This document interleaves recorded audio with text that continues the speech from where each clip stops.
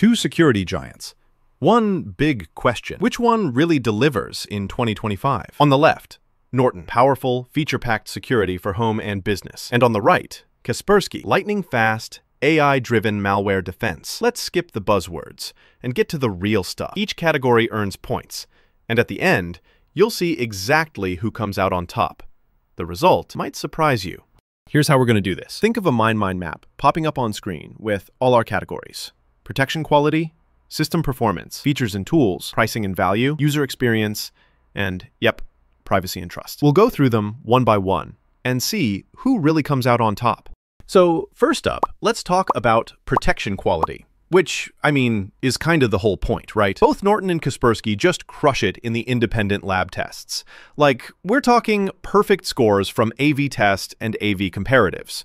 Norton's got awesome phishing detection and a really solid firewall, but it can be just a smidge slower when catching brand new threats. Now, Kaspersky, it's famous for blitz-fast reactions to zero-day attacks and has some of the best real-time blocking you can get. But heads up, some advanced features do sit behind a paywall. Honestly, they're neck and neck here. I'm calling it a tie.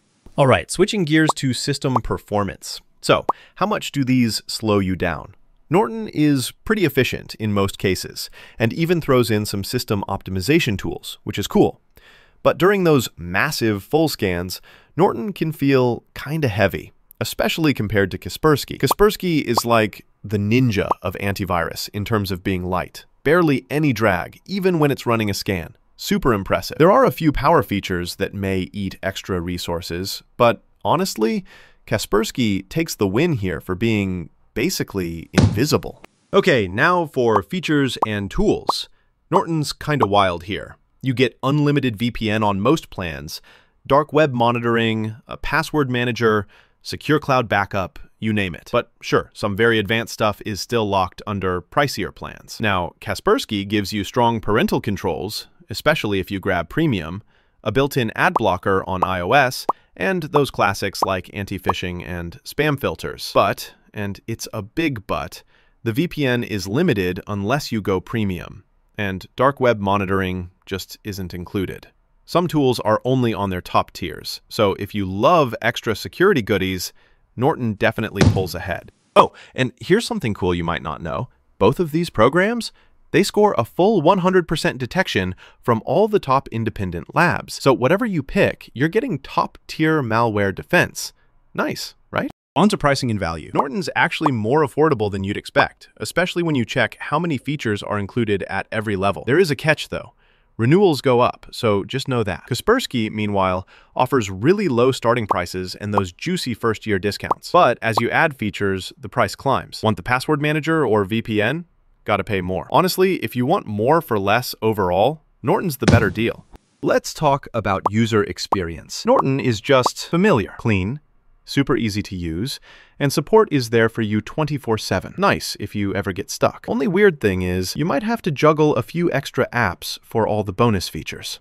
Kaspersky also looks clean and modern, and works perfectly no matter your device. Mac, Windows, Android, iOS. Super smooth. Once in a blue moon, some folks mention app crashes, but it's rare. Overall, Norton still edges out with its all-around reliability. And now, privacy and trust. This one's interesting. Norton's got a spotless record. No real privacy run-ins, aligns with all those strict US and EU standards. It's straightforward. Kaspersky, on the other hand, is actually super transparent with its policies and has global data centers, but there have been a few market controversies and government advisories because of its Russian origins. It's something some people really care about.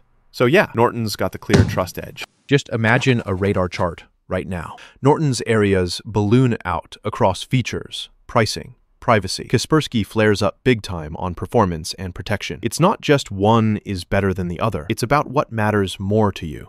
All right, so after all of that, here's what I honestly think. If you want a security suite overflowing with features and strong privacy rules, go with Norton. But if you care most about world-class detection and something that's so light you forget it's running, Kaspersky is honestly hard to beat. If you like these head-to-head breakdowns, don't forget to save this video. Stay ahead, stay secure, and I'll catch you in the next one.